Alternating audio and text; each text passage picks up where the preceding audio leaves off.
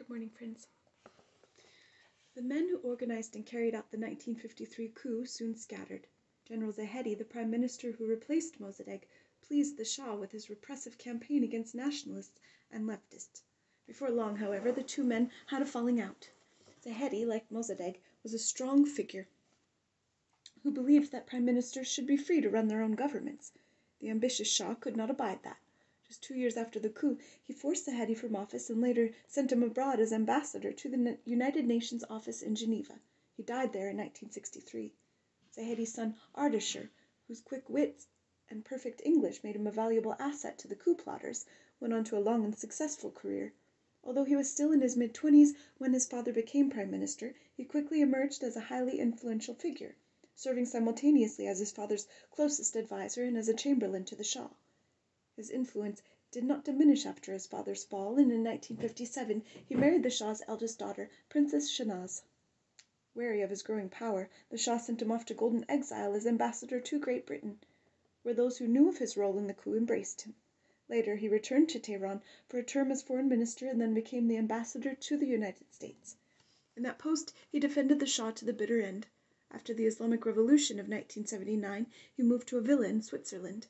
He never admitted his role in the coup and even published a rambling article asserting that the CIA was not involved either. Mossadegh's fall was not due to any dirty tricks the CIA might have played, he wrote. My father never had any meetings with CIA agents. Asadollah Rashidian, whose subversive network of journalists, politicians, mullahs, and gang leaders was crucial to the success of Operation Ajax, prospered in the years that followed. He and his brothers remained in Tehran, and his business ventures flourished under the Shah's patronage. His home became a salon at which politicians and other influential figures spent many evenings discussing the nation's future. Several times the Shah used him as a secret emissary to foreign governments. In the mid-1960s, however, the Shah became uncomfortable with the presence in Tehran of such a sophisticated and well-connected figure, especially one who knew so many secrets. Rashidian sensed this and moved to his beloved England to live out his remaining years in comfort. Not everyone who helped stage the coup was lucky enough to live into retirement. One to whom the Shah was especially ungrateful was General Nasiri, the officer who led the first unsuccessful coup against Mossadegh, and who also played an important role in the one that succeeded. For years after Mossadegh's defeat, Nasiri served faithfully as commander of the Imperial Guard. He did the Shah's bidding so willingly and discreetly that in 1965 he was placed in charge of the brutally repressive Savak. In that post, he did the Shah's dirtiest work without complaint for more than a decade. Enemies of the Shah accused him of horrific crimes. When they began their final drive to power in the late 1970s, the Shah sought to placate them by removing Nasiri from office. Later, claiming to be shocked at reports that Savak had employed torturers, the Shah threw his old friend into prison. Soon after the 1979 revolution, mullahs dispatched Nasiri to a firing squad. Tehran newspapers published photos of his bloody corpse. Mossadegh's loyal chief of staff, General Raihi, spent a year in prison after the coup and then returned to his original profession, engineering. After the 1979 revolution, he became Minister of Defense.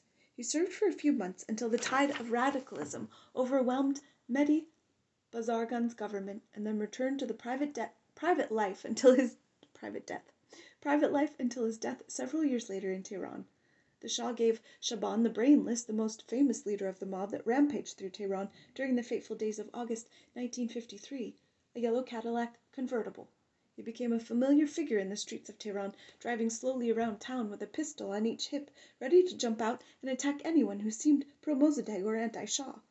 Savak agents called on him from time to time when they wanted someone beaten or otherwise intimidated. After the Islamic Revolution, Shaban moved to Los Angeles and published a memoir denying that he had done much of what Iranians had seen him do. Princess Ashraf, the Shah's strong-willed twin sister, became something of an international celebrity in the years after her brother returned to his throne. For a time she served as chairman of the United Nations Human Rights Commission, where she defended his regime against what she called unsubstantiated allegations of widespread tortures and killings by Savak. By her own account, her life was unhappy, marked by 3 failed marriages and the shock of her son's murder in Paris after the Islamic Revolution, evidently at the hands of killers dispatched from Tehran. After the revolution, comforted by her share of the billions of dollars her family had spirited out of Iran over the years, she took up residence in New York. In a memoir, she admitted that there had been such a thing as Operation Ajax, and even put its cost at $1,000,000, but denied what other participants reported about her role. Monty Woodhouse, the British agent whose clandestine mission to Washington in January 1953 laid the groundwork for what was then called Operation Boot, returned after its success, and had a friendly chat with Ellen Dulles. "That was a nice little egg you laid when you were here last time," Dulles told him. Woodhouse was later elevated to the peerage as Lord Tarrington. He became a Conservative Member of Parliament and the chief editor of Penguin Books.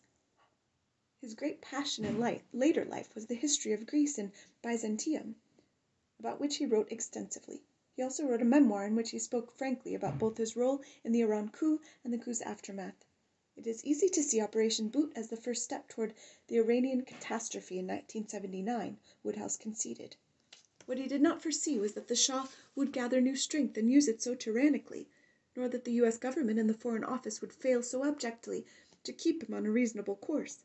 At the time, we were simply relieved that a threat to British interests had been removed.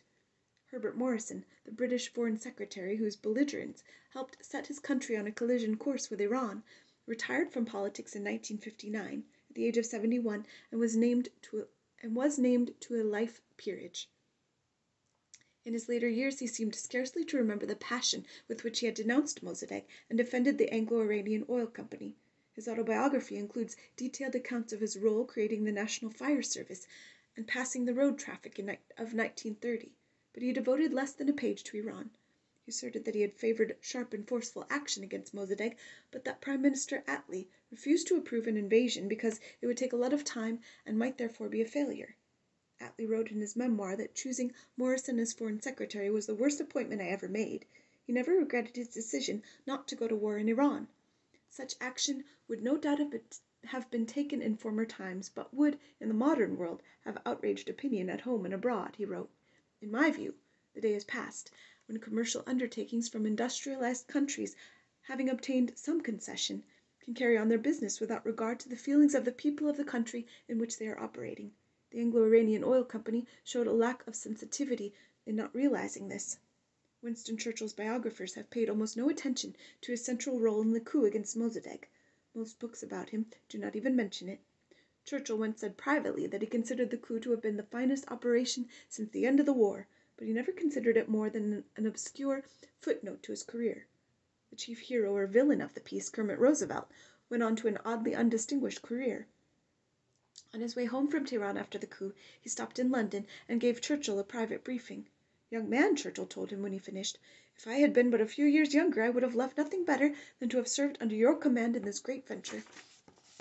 A few days later, Roosevelt repeated his briefing at the White House for President Eisenhower, John Foster Dulles, Allen Dulles, and a small group of other senior officials. Soon afterward, at a secret ceremony, Eisenhower awarded him the National Security Medal. Roosevelt concluded his White House briefing by warning that the CIA should not take his success in Iran to mean that it could now overthrow governments at will. The Dulles brothers, however, took it to mean exactly that. They were already plotting to strike against the left-leaning regime in Guatemala and asked Roosevelt to lead their coup. He declined. In 1958 he left the CIA. After spending 6 years with Gulf Oil, he struck out on a series of moderately successful consulting and lobbying ventures. He died in 2000, still considering August 1953 to have been the highlight of his life. Until his dying day, he believed fervently that the coup he had engineered was right and necessary. Have a good day, friends.